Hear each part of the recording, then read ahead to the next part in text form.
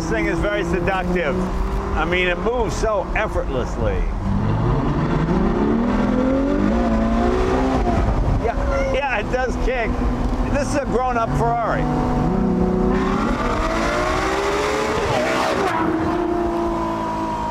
Welcome to an episode of Jay Leno's Garage. We have our crew back. We still have some COVID restrictions we have to do, but we're slowly returning to normal. Okay, car featuring today, kind of automotive royalty, the return of the front-engine V12 opened Ferrari. Although it looks like a hardtop, it actually is a convertible. This is the 2021 812 GTS. Naturally aspirated, that means no turbochargers, no superchargers. The big 6.5 liter V12. Close to 800 horsepower, 789, something like that. When you're dealing with those kind of numbers that high up, 10 horsepower, 15 one way or the other doesn't make a whole lot of difference. Really a good looking car. I think it's fantastic. It's reminiscent of the Daytona, of course, from the early 70s, which was the legendary car, which it sort of mimics with, again, the classic front engine. Unlike that one, this has four-wheel steering. If you've never driven one of those original Daytonas, they're a bit of a bear to drive, hard steer. I mean, they used to call it a man's car. They can't use those phrases anymore. But this one actually does belong to a man, a good friend of ours. He's a Ferrari collector extraordinaire, Mr. David Lee. David, come on in. Good to see you, my friend. Hey, Jay, good to see you. You've had your mask on so long, you grew a beard. I Look know, at that. I figured I got lazy and I figured who needs to shave anymore? I thought maybe you're working as a magician in Reno or something. I've got the little kind of nah. Yeah. Well, did you just get this? Yeah, I just got it. This is like one of the first 812 GTSs in LA, and it's great. I've driven it down to San Diego and back. It's really a great car. My favorite era Ferrari is the 60s and the early 70s, of course. Yeah. And this is sort of a retro look. It harkens back to that style. I mean, the big front engine. Yeah, I mean, you know, I like big front engine cars because I grew up with them. And I always remember the Daytonas. I remember just as a kid, you know, when living in Massachusetts, you never saw anything like that. And one day I was getting on Route 495 and a guy pulls off an exit, just past it, top down, you know, the exhaust blaring. It was like, oh my God, you just didn't see that around where I grew up, you know. So it always stayed in my mind. So I heard this thing revving before. It sounds incredible. Redline is just about $9 grand, isn't it? Yeah, that's pretty impressive. This is what Ferrari does best. And you know, there's been some Ferraris I thought looked a bit awkward the last couple of years, whereas this one, I think, is a classic style. And it's so hard to get that retro look these days because of all the safety features, and headlights have to be this high, and side marker lights and all that kind of stuff. But they've done a beautiful job on this one. It really is nice. And thank you for not getting a red one. I think that's... I like to see Ferraris in different colors because I can appreciate them. But when everything's red all the time, it gets a bit washed out to me. But I like this. This is sort of a, I guess, a gray. What's the official? Well, this is Grigio GTS, so it's a new, even though it's gray color, it's it's Ferrari's new gray color for this car. Right. So got it just brand new for this car. Okay. And of course, well, let's see, four-wheel steering. Those brakes are massive. Yeah. Carbon discs. Carbon composite, I guess, with four-wheel steering, which is really fascinating. It really does make the car shrink around you. It feels almost like a Miata in size, how quickly you can turn. Yeah, well, you know, you were saying, Jay, like, because it's front engine V12, so it is kind of heavy in the front. So when you're doing on the track, it's different than the mid-engine, but with the four-wheel steering, it helps a lot. Yeah. And the rear steering is really just this much, isn't it? Sure. I mean, people they don't do this. They don't turn, you know, it's like a shopping cart. Yeah. But it's just enough to make a difference. Right. And it's really impressive. I like the wheels. That's a new Ferrari wheel, I guess, specific to this car. Can we open the hood? Let's open the hood. I guess it's on this side here, right? Yeah. Yeah, it's right in the middle, in the bottom. Go ahead. A little red. Sure. You know, Jay, you were saying it's like this is really a tribute to the Daytona Spider, which I have as well, and I really see the kind of the resemblance of how they're trying to remake this as a tribute.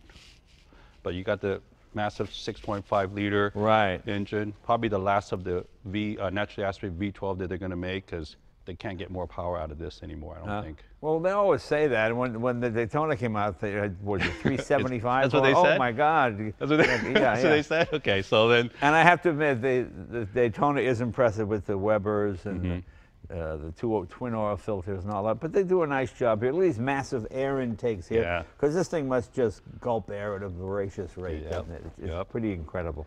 And Ferrari has sort of changed, Dave. This comes with a pretty extensive warranty, doesn't it? Yeah, like 7 years warranty. 7 years? Yeah. Well, that's pretty good. Is that unlimited miles? I think it's about like 50,000 miles. Yeah, something. Okay. Well, that's great, because I remember the old days. It used to be, yon, goodbye. Okay. They locked the door behind it, huh? Well, it's funny, because when the NSX came out, the story goes that's the car that scared Ferrari, because here was not necessarily a supercar, but a high-performance sports car that was built to a standard of precision and excellence. It didn't break, it didn't overheat, you didn't have any problem. You know, till the NSX came out, Italian cars had a reputation, finicky, passionate, but it could be a problem. Don't cross the desert, you know. You know what I'm saying? Just stuff like, whereas all that's gone, and Ferrari has a really up their reliability game to the point where it's quite impressive now. And a 7-year warranty for a car like this, that's pretty good. I mean, I think that's great, actually. Yeah. Very nice. Yep. Let me see, anything else in here to point? I mean, everything's still covered in. Yeah, but I'm glad that they let the engine, that's their standard look right there. It just looks pretty like with that. The Testarossa. Yeah. And but you don't get to see as much as the old cars, certainly. And I guess this would. I mean, everything is so, everyone knows the best performance is from a mid-engine car. So this car is built specifically to appeal to a specific type of customer. Right. Although it's a true sports car, it's also a grand touring car, isn't it? I mean, it's comfortable. That's what I love about Aston Martin, you know. When you take your wife or a girlfriend out in the car, it isn't an uncomfortable, and they hate it, and it's noisy. But you know, this is obviously air conditioning and every other conceivable thing. And they've integrated this. I wouldn't know by looking at that this was a convertible. Yeah, they really did a good job on the hardtop convertible now. I mean, they really got it down. And obviously, when we show how it goes down, you're going to see. But it's just really great. Well, let's put the top down. Show us how it works. Sure. And you can put it down at speeds up to 30 miles an hour, right? Yeah, that's right. So I will.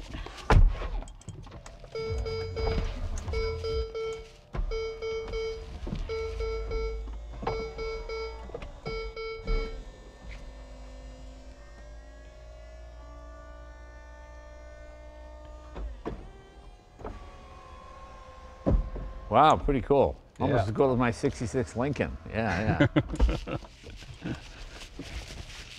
Boy, that's great. And you really got two cars in one, don't you? That's really fantastic. And you know, the way it's designed like this, the gal's hairs don't get blown all crazy and stuff like that. So that's important to the wife. Yeah. 7-speed, dual clutch, right? Yep. How you like the colors inside this? I like the colors. Yeah. I like the fact that it's not. Every Ferrari I see, people feel they have to get red with the tan, because that's what the Ferrari is. Whereas this, because it's not red, you almost go, what kind of car is that? You know, and then you see the classic Ferrari lines. Well, a beautifully designed car, beautifully styled. I mean, this is what Ferrari does best. And this is great. What do these go for about? This is it goes about $580. Wow. Okay. So it's definitely their high-end flagship. What options do you have on here that are perhaps Well, you see the carbon fiber, center console and driving wheel in the matte finish, and so it's. I mean, in general, in standard, it's pretty stock. These are, of course, new seats with the combination of Alcantara and leather.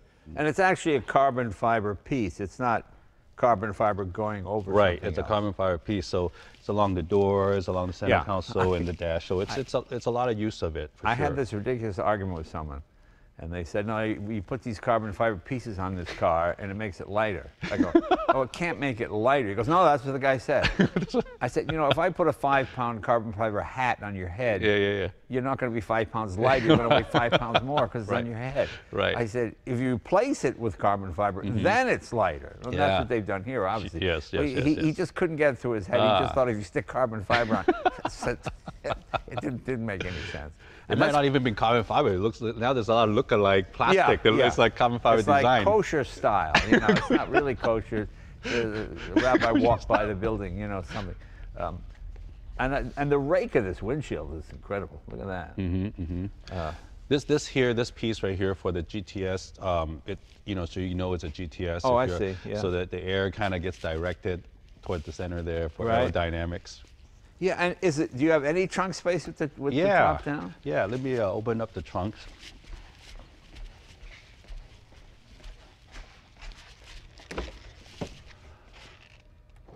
Okay.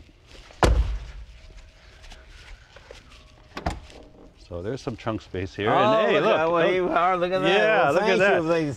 Yeah, see? I always make fun of him not wearing socks, but he's given me a denim mask, you see, which is very stylish. Yeah, see, it's really like, and he doesn't have one yet, so this is his first one. Look at that, looks great on you. Very nice. Well, I will wear this. Yeah, no, well, thank please. You very much. Sure. And you actually have a pretty good sized trunk. Because usually when these type of cars, when the top goes down, it just takes up the whole trunk. But that's impressive. Yeah, no doubt. I mean, in this configuration with front engine V12, they have a trunk space, and that's with the convertible too. So that without the convertible, probably bigger. Now this also comes in a hardtop, right? Yes, it does. Okay.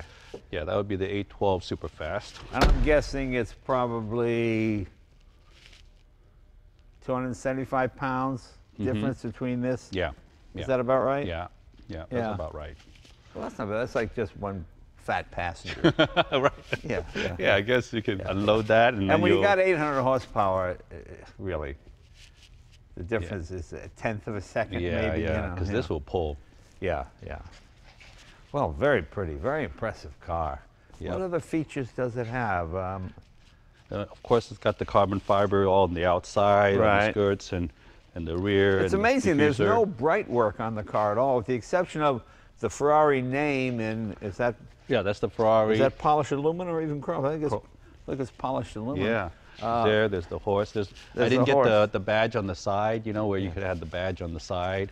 So this one. I don't like the badge on the side. It's like, you know, right over here. But you know, I mean, I get it. Right. I like the. Ooh, is that a Ferrari look? You know. So I didn't do that. So it's much more understated. Now, is that standard, the badge on the side? You have to pay to have that's an option. That's always an option you have to pay for. But a lot of people that want people to know that's Ferrari, they opt for that option. I love the fact that all the scoops and vents are functional. Yeah. And of course, your serial number right here. How many of these are they going to import? Do you know? I'm not sure. It's definitely a limited production because nowadays with the way the Ferrari's going, they're not going to say like exactly how many numbers anymore. It seems like going forward, but it is a limited production, so it's kind of a mystery. But I know that it's not. It's really usually not a lot. if it's the 812, they make 812. You know, that's sort of the way they used to go in the old days. And obviously you got your paddles. Yeah, the paddle shift. And carbon fiber. And that steering wheel doesn't look too busy. I mean, just a few gauges on it there. Not a few controls, rather. This one is still kind of the traditional Ferrari setup. The Roma is going to be really different, and I'm getting that, so certainly we can check that out when that time. But the Roma has all the gadgets and the touch and everything that's really different. This is probably meant to appeal to the older customer with no socks and a beard, that type of guy. It's easier for me to get into accept something like this. Exactly what I'm saying.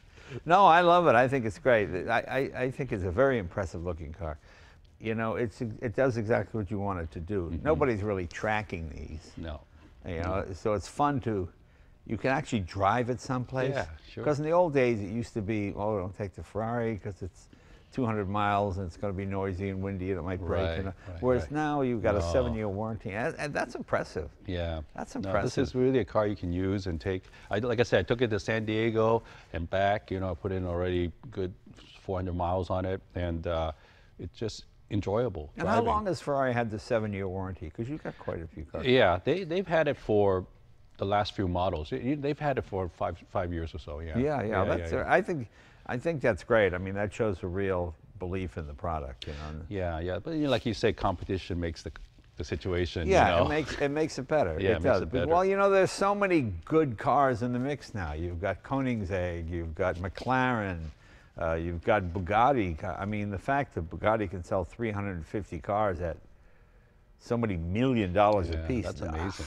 You wouldn't even think there'd be that much of a market. But You're right. That's impressive. So, Yeah. I mean, it's made Ferrari up their game just as the Dodge Viper made Corvette up their game. You know, before the Viper, the biggest Corvette you get was 375 horse. And then the 400, okay, 450, okay. So, Yeah. You know, and it goes from there. But very nice, very Yep, nice. yep.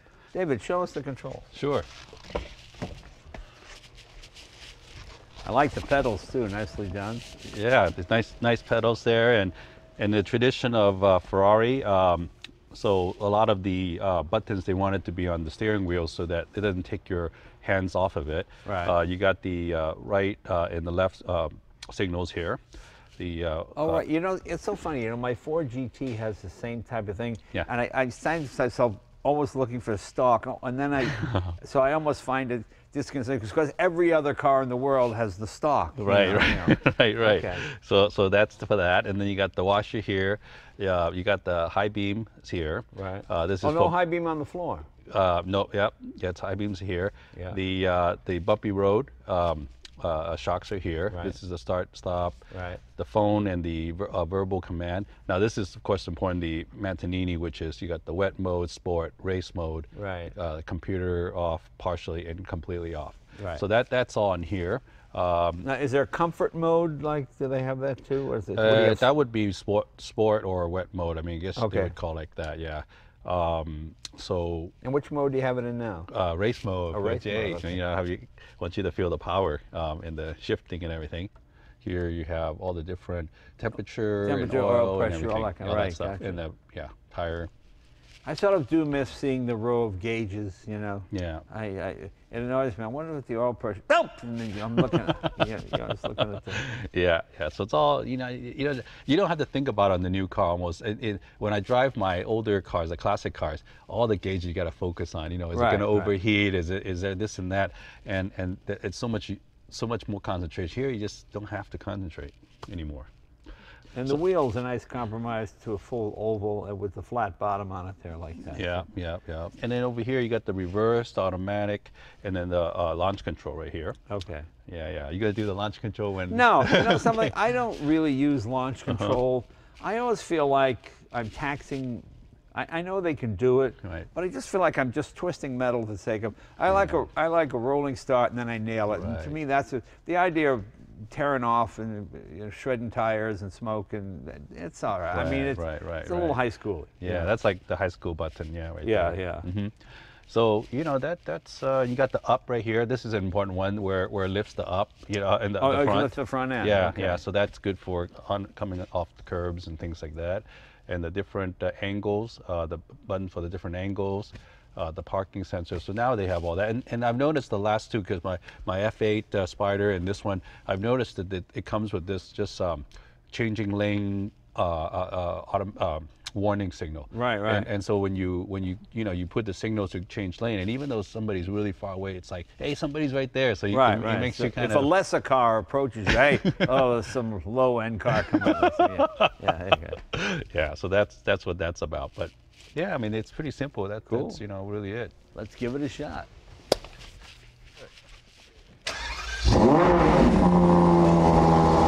Sounds good. Yeah.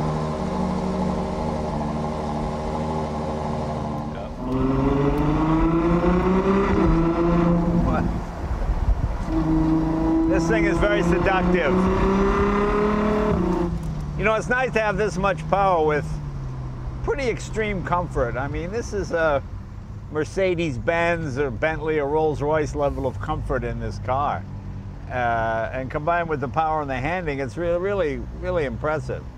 You know, Jay, you've been in a lot of my cars, and I really feel that you sat very comfortable in this car, and obviously the power doesn't disappoint you. So yeah. No, it's good. Well, it's the best of both worlds, isn't it? I mean, I have a Carrera GT, which I love, but to put the top up, I put it up if I think I'm going to be using it for the next month, because it's such a pain to figure out the straps and you know which way it goes. This one goes down, the other piece turns the other way. I mean, this you can do it on the fly. You can do it. It speeds up to 30 miles an hour, so you're okay. Yeah, no, it's definitely very convenient. But there is a weight penalty, like you say. It's about not quite 300 pounds, something like that. But that's okay. With 800 horsepower, you know. You know, the writer David E. Davis from Car and Drive and Automobile, it's one of my favorite expressions. He said that, or favorite sayings, I guess. He said everyone should drive a V12 car at least once in their life. And this is really the classic example of it. You get a smoothness, a turbine-like quality to it that almost feels electric, like an electric car, in the sense of if it wasn't for the noise, you'd think it was electric. It's so incredibly smooth and well balanced. Well, and like you said earlier, the naturally aspirated is what gives you that sound. Once goes you know, electric or any kind of turbo, it's just going to be really different. There was an article they asked about in Bloomberg that just kind of aired, and it was about, you know, how quick and how everything is with electric and more powerful. And you know, I said I don't like it. You know, I like the sound, I like the power and the roar and stuff. And I know you're in the same camp. It's not a just. Well, I like the electric. You know, it's so funny. I like the glorious noise, and I like the complete absence of sound. I wouldn't want an electric car that made just like a regular car idling kind of noise. You know what I mean? Just a noise. So the idea that you can move quickly from point A to point B without anybody even turning ahead is interesting. I know living in Los Angeles, especially now that you have to have outdoor dining, like in Beverly Hills, you just hear open pipe Ferraris just going up and down Rodeo Drive, just revving. They're just making, I mean, to the point where I go, oh, I see why people hate car people, because they're just being disruptive, you know. With an electric car, obviously you don't have any of that. But I like this because I'm driving it now, I don't hear the noise. And when I put my foot down like now, then it's, oh my God, it's like a glorious symphony, you know. And just when I think I'm out of revs, I realize, oh, I'm only at $6 grand, and I got 3,000 more to go. Yeah. I see what you mean. I can agree with you on that. I remember a Ferrari from the 60s I drove once, the Super America, I believe it was called, and that was a big car like this one, and it was the same sort of idea, grand touring, comfortable car where you could cross continents with it, you know, and I thought that thing was fabulous. But I'm just surprised at the level of comfort and precision. I mean, it's really very, very nice. Well, you know, I've read that in this lineup of what all the cars that were kind of in line with this car, first, of course, the Daytona Spider, then the 550 Barchetta, which I have, then the 575 Super America, which you talked about driving, the 599 SA, and now this 812 GTS. So it's that, right. You're exactly right. It's in that same line of what they're trying to do. I mean, it moves so effortlessly. And you can hear the engine so much better with the top down. I mean, that's the thing that some people, you know, they don't understand. I mean, with the top down, you can hear the engine. This sounds better. Yeah, and there's a feeling of more, you know, so many modern cars, I feel like I'm driving a tank. You know, the windshield's like a slit, and the windows are small. So the fact that this opens up to the air like this is really great. And we're so lucky to live in Southern California, where the weather is always, most of the time, I mean, 95% of the time, so good. Right. I mean, later we'll drive it with the top up and see the difference. Are you getting looks and stuff, or is it very unassuming as we planned it to be? Well, you know, it's interesting. If you wanted to hide from the police, this gray color is the best way to do it. I mean, it's like, oh, hey, what is that? You know, it does sort of blend into traffic.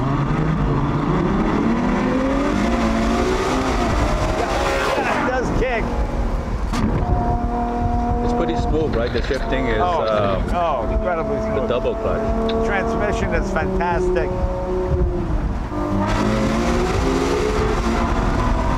Yeah, it does. Boy, it really moves. It's amazing. It's like a guy in a tuxedo suddenly bursting into song and dance. You know, it's unassuming. Right. And the sound is perfect. It's just loud enough to make you aware without being droning or being annoying. I mean, this is a grown-up Ferrari. For the big boys, for sure. Well, it is, yeah. I love the tachometer right in front of the driver. I like the fact that this car has a purpose and it does it well. You know, some of the other Ferraris they're supposed to be this, but they got a foldable roof and you got to take it, you know, or there's no roof at all, which seems crazy. You know, just the fact that I can talk with the top down is impressive, because in most cars, we have to close the windows because the mic will be all blown all over the place. But yeah, no doubt. And you know what, I was, obviously if you plug the phone through the system, and you could then do this handless talking through the car, and it's also very good too. Right. Let's see what we have here. Okay.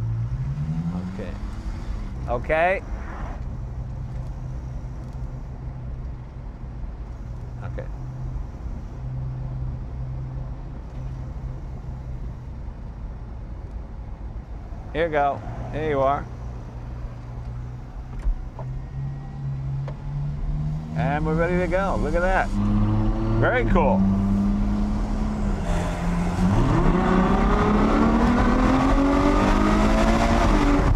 It's funny, it's actually noisier with the top up and the windows down. When the windows closed, it's probably dead silent, but it's a Ferrari. We gotta put the top down.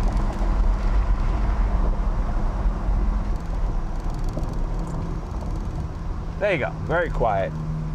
Oh, you got the top on now? It's actually dead silent here now. Yeah, now it's super comfy now.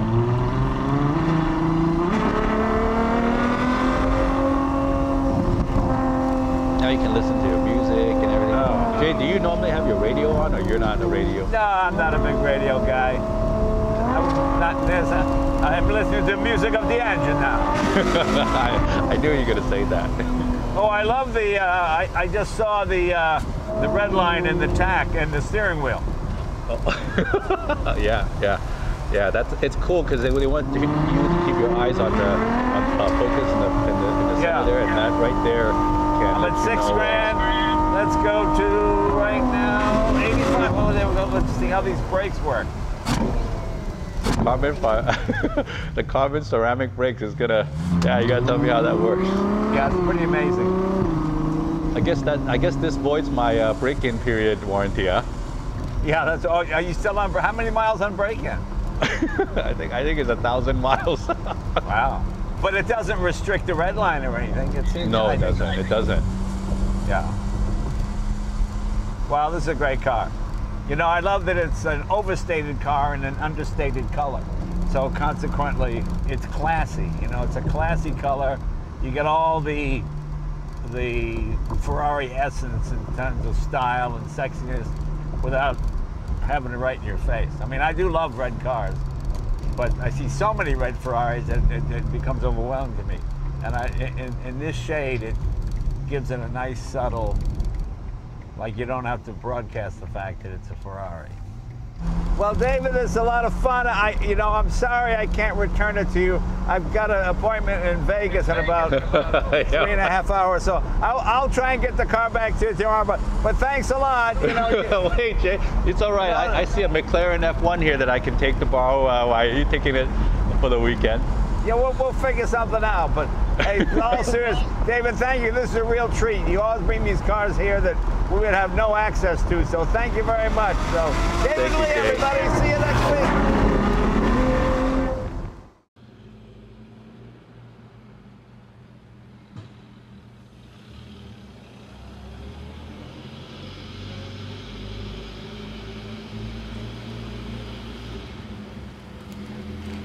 Mm-hmm.